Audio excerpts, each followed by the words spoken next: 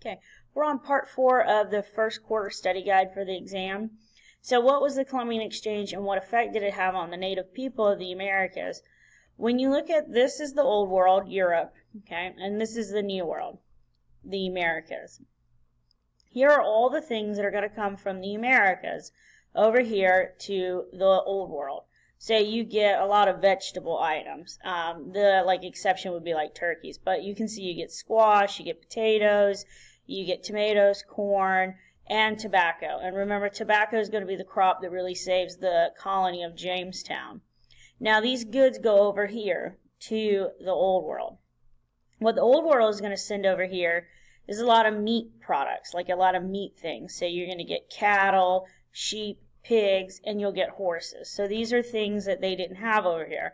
Remember, in the South American area, it's really mountainous, so they have llamas and they have guinea pigs. So they don't really have a lot of meat items, and that's kind of why you had, cannibalism in the new world or the Americas.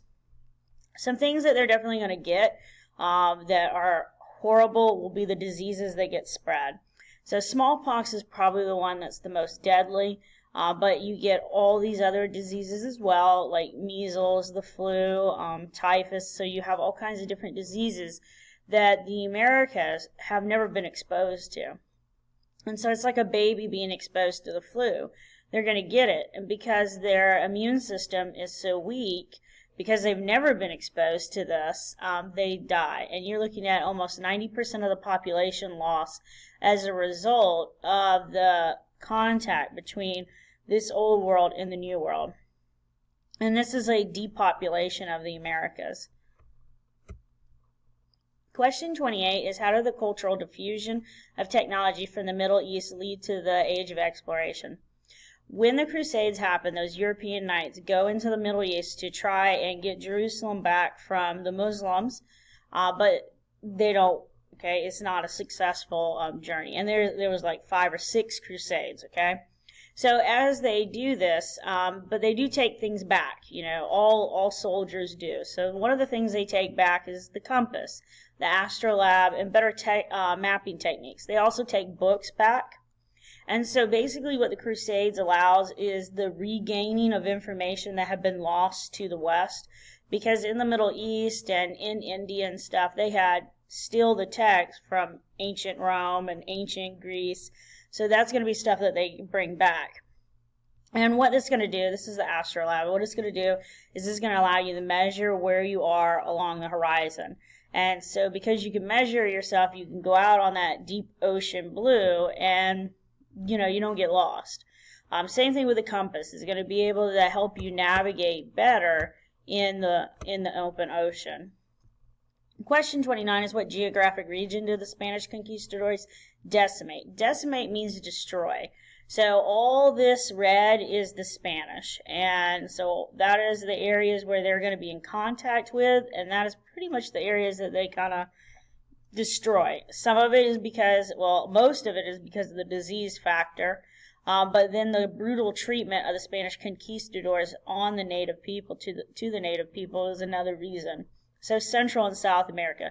Remember what I told you guys previously. When you worked in the silver mine and you were a native, about 7 years. That was your life expectancy. So on the map, you have to label the following items where our Aztec Empire and our Incan Empire was. So Mexico for our Aztec Empire. Remember Camp Pip? So Cortez, Aztecs, Mexico. And then the Pip part, Pizarro, the Incans, Peru. And this is about where it would be. 31 is, which European country became wealthy due to the influx of silver in their economy? And it's Spain. Remember, they're coming over here, Spain's coming here for God, gold, and glory. Well, they don't really find gold, they find silver. But because they're bringing so much silver back over to the old world, to Spain, to Ferdinand and Isabella over here, you're going to have everybody kind of looking at them and getting a little jealous, particularly England. And they're going to get in on this age of exploration. They just get in a little later than the other countries. 32 is, name the type of governments and any documents of the following colonies. So we talked about Plymouth and we talked about the Pilgrims. And remember, the Pilgrims are creating the Mayflower Compact as they come over here. And it's a direct democracy. One man, one vote. the Bay Colony, the Massachusetts Bay Colony, that's our Puritans, and they are going to have a direct democracy. So one man, one vote, and they're going to do that in town hall meetings. Now, how the Pilgrims actually do their voting is in town meetings, okay? So, but that's what the Mayflower Compact pretty much set up was, we're all going to come together, we're all going to agree on what's best for the colony, and that's how we'll vote. Those two documents, those two things become pretty crucial when you're looking at the United States government and how it is set up. Connecticut, that self-governing, that independent colony, they're going to have an indirect democracy, and it's the fundamental orders. That, too, becomes important when you look at our beginning government. You know, we have an indirect democracy for the United States government. We have a House of Representatives, we have a U.S. Senate, and that is an indirect. You and I vote on people who then vote on all the issues for us. Virginia is going to have an indirect democracy as well, and they're going to have the House of Burgesses. All these things are very important when we get into like the Constitution and how our government is set up, because our founding fathers looked at what worked, and this is what worked in the colonies. You've had this now for over 100 years, some of them a little bit longer than that. So when you're thinking about a government that you would like, why not use these? You know, they worked, okay? So the next question you had was 33, and it was comparing indentured servants to slaves. So an indentured servant is a white European who came over here and who agreed to work for a number of years, a contracted number of years, and then they were freed. Basically, they worked to pay off the debt. It cost a lot of money to come here to the New World, and if you didn't have the money, you would see if someone over here would sponsor you, and they would sponsor you, and as you came over, you incurred the debt. Once you come to the Americas, they're going to have you work. They could have you work in their fields, in their house, whatever. But normally it's 5 to 7 years, and then you're free. Slaves, however, are going to come from Africa, and they are complete property. So you actually have a piece of paper, a title, a deed on a human being. And when they have children, their children will be born into slavery and would also be property. So indentured servants go free, slaves never go free. And remember, part of the reason why they started going to slaves is it's easier to pick out a runaway slave than it is a runaway indentured servant. And we looked at two primary sources in the Era book where we looked at a runaway ad for an indentured servant and a runaway ad for slaves. So 34 on the map is like identify where the Spanish, French, Dutch, and English will explore and settle and what areas did kind of overlapped, okay? So when you look at Spain, pretty much Central South America, so this area, not this area, Brazil is actually going to be controlled by Portugal. The French are going to be up here in blue, so pretty much Canada. The Dutch, you're going to shade green, and then the English, which the Dutch are like New York, okay, but they called it New Netherlands. England's going to beat them up and take New Netherlands, and they're going to now have over that green spot kind of like orange, because the English are going to settle along the North American coastline right here on the East Coast, okay? Not Florida, because Spain, you see I have it, Spain still controls Florida. All right, the next question is 35. What is considered to be the most important item in the triangular trade? And what is the portion of the trip that brought them from Africa to the Americas known as? So the most important part on the triangular trade route is the slave part. So this is the Middle Passage. So you had your sugar, your tobacco, your cotton sent from here, from the colonies, over here to England.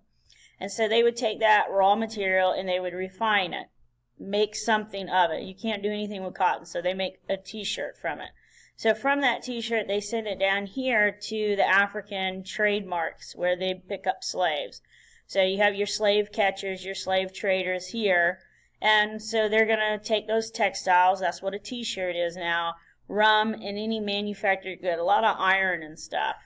And so they're going to pick up slaves, they're going to bring them here to the Caribbeans, and then they're going to come here to the Americas, okay? 60% of slaves go down to South America because of the brutal treatment on the sugar cane plantations, and then, you know, in the beginning, the silver mines. So what country defeated the Spanish Armada and when? England does it, and it's in 1588. And here is Queen Elizabeth I, and you can see she's even boasting about it back here in her pictures. Pictures tell a lot. They tell you that she's obviously pretty wealthy, she's young, she's rich, and she's telling you all that in this painting. So don't just look at it and say, you know, why has she got this little like dolly thing around her? It actually is representing her power and her prestige. And she's got the crown right there in case you doubted it. So 37, what was Ben Franklin's purpose in creating this cartoon, and what is the name of his proposed plan? This is the Albany Plan of Union. So this is during the French and Indian War. In the French and Indian War, the American colonies are being attacked by the American Indians and by the colonial French. Because they're being attacked, the colonies act as separate units. They don't act as one. So they're not the United States of America. They're not the United Colonies of the Americas. They're just colonies on their own. And so he tried to get the colonies to join together in a unified government in defense against the alliance that the French and the American Indians had. So we call it the Albany Plan of Union. This becomes something that they'll think back again on later when we have the American Revolution. So these little like parts of the snake are the different colonies. And he says, look, you can be split up and you can be easily targeted and destroyed, or we can come together and for mutual defense and defeat the colonial French and the American Indians and win this war and not be beat up as badly as we were. Nobody listens to his plan, so it didn't work. 38, what is another name for King Philip's war? It's Metacom. And the British call him King Philip in jest. They're making fun of him. So his real name is Metacom. And Metacom is going to lead a war against the English settlers because he's getting a little upset and he's getting worried about the brutal treatment and the fact that the English just keep coming further and further inland and taking American Indian land. So 39, explain the outcome of the war fought by Metacom. Metacom loses. And the English continue to hate the American Indians. Because of things that go on with Metacom's war, our King Philip's war, the English settlers, the American colonists, they become very vicious towards the American Indians. When they kill Metacom, they cut his head off and put it on a spike, okay, on a pole, and they carry it from town to town. When you do things like that, you are dehumanizing someone. You're making them not a human. And that's how they're going to start kind of more or less being on a continuous basis to our American Indians. And that is how, as time goes on, when the United States becomes the United States, we're going to see some very brutal treatment towards the American Indians. So he is actually going to be fighting up here in the New England area, and that is he loses. They are able to bring up enough forces. So number 40, what was the economic benefit for Great Britain from their colonies? It's raw materials. And remember, these southern colonies, this is slave numbers. This is how many slaves they had. The reason why they have so many slaves is they're making large plantations of, 500-600 acres, if not more. And they need a lot of workers. They need 100+ workers. So you're looking at Virginia at almost 188,000 slaves. North Carolina, remember, is the poorer colony, is like 70,000, you might as well say. South Carolina, which is kind of becoming a jewel. You got Virginia, which is their best one. But South Carolina is also a rich colony because it does have that port of Charleston, but it has things that it grows like rice and indigo, and those are big crops. So when you look at Georgia, remember they set it up as kind of a buffer, a speed bump for the Seminoles and the Spanish down here. So they protect these colonies, and you can see why they would. This is where their money is coming from. Number 41 is what country originally claimed the present-day area of New York and who eventually took control of that area. So the country that originally claimed our New York that we know today is the Netherlands or the Dutch. This is actually where the Netherlands are in Europe. A lot of people are confused about it. It's just it's states. but they make up the Netherlands, kind of like the United States of America. There's 50 states, and it makes up the United